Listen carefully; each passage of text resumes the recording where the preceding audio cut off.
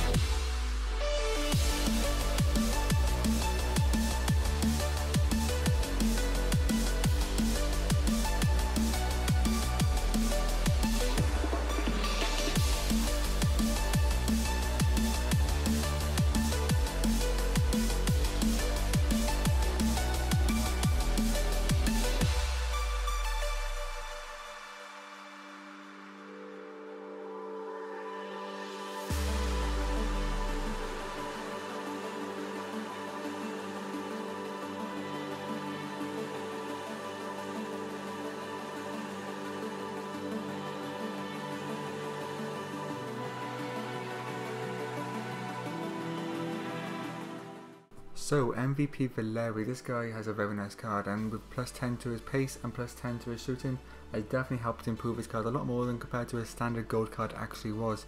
His main standout strength for me was his passing. His passing was phenomenal, never really made an error in that area of his game. His dribbling, I know it only says 85 dribbling, but general ball control, composure on the ball was very good. His work rates, having that high medium, helped him get forward and get into the box and create chances. And the shot power, I've always said a lot this year, I like shot power, and having high shot power definitely does help from him as well.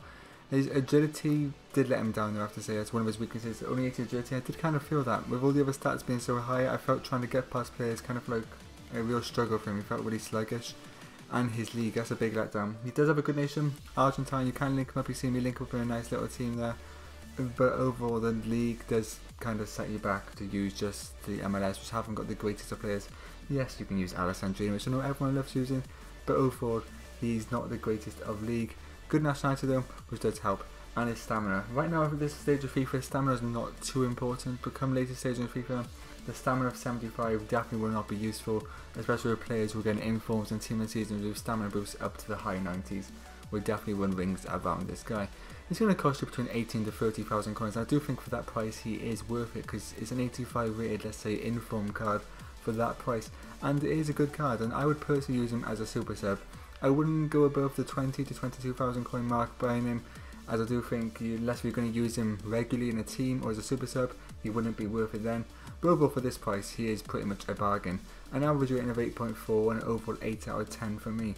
He does have a few flaws, like I said, with his agility, his league and his stamina, and sometimes being a bit inconsistent in front of goal.